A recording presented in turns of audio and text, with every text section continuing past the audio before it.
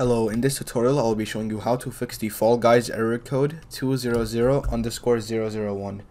So since this error code is related to login issues, the first method I can give you guys is to open up the Epic Games launcher, and then you can sign out of your account and then sign back in, and now you can see if the errors code has been resolved, then you can play Fall Guys.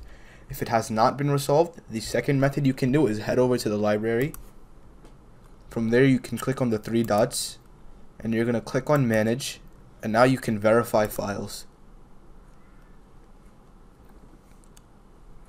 So you're just going to wait for the files to verify.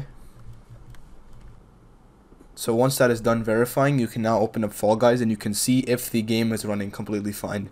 If it still isn't running fine, the third method you guys can try is to just restart your PC and check to see if that worked. Now if that also didn't work, you can also type in the search bar of the Windows icon, view network connections, and you're going to right click on your Wi-Fi and you're going to click on properties. From there you're going to click on the Internet Protocol version 4.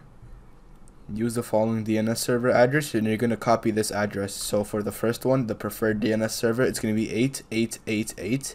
And the alternate DNS server is going to be 8844. And then you can click on OK. So that should be it for today. Thank you guys for watching. Make sure to give the video a thumbs up, subscribe to the channel, and have a great day.